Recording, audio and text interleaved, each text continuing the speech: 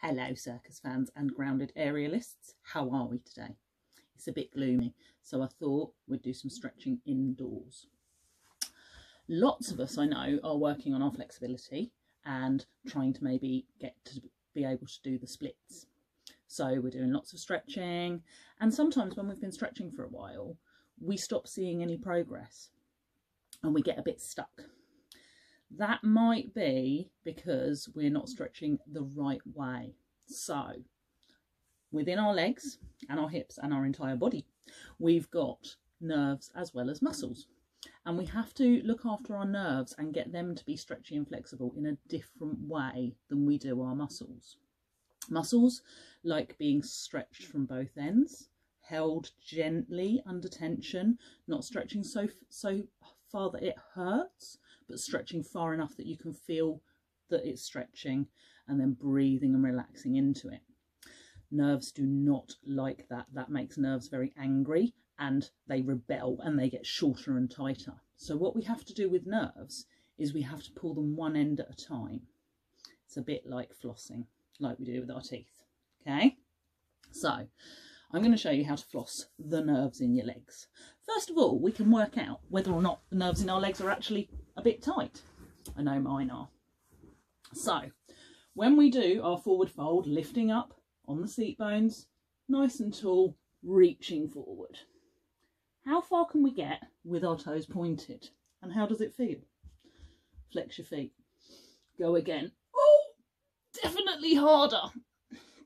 And if it was only my muscles that were tight, it wouldn't be, because no muscles go all the way down my legs. Only my nerves do that. So we need to floss our nerves. Going to come to laying on your back, pelvis nice and neutral, one leg lifted up, foot on the floor. Keep that leg where it is. The other leg I'm going to hold into my tummy. I'm going to keep it where it is. Doesn't matter if it's here, if that's right for you, that's where you can hold it, that's fine. But your thigh wants to stay where it is. Only the lower leg and foot is going to move. So holding it in with my tummy muscles, hip flexors and my quad, and just supporting it with my hand. I'm going to point my toe with my leg bent. I'm going to straighten my leg, flex my foot, bend my leg, point my toe. You can do 10 of them. Straighten, flex, bend, point. Straighten, flex, bend, point. I'm going to count on one hand.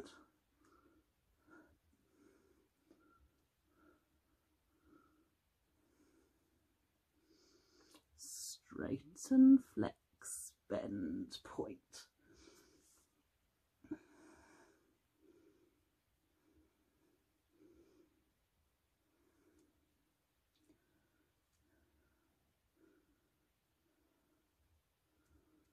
You can feel it all down the back of your leg. For you, that might be a bit different. You might just feel it in your foot. You might just feel it in your calf. You might just feel it behind the back of your knee. You might just feel it right up tight here. Let's see if it's made any difference. Flexed feet. Yes, it has.